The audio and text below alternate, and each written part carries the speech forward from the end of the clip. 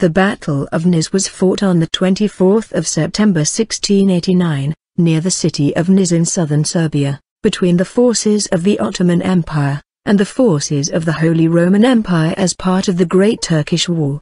The Austrian commander, Louis William, Margrave of Baden-Baden, defeated the Ottoman forces and captured the city. After the battle, Louis left Lieutenant-general Piccolomini in charge of the Sanjak of Niš and marched to Vidin. Piccolomini led a campaign deep into Macedonia. The Ottomans retook Niš the following year after the Austrian abandoned the city.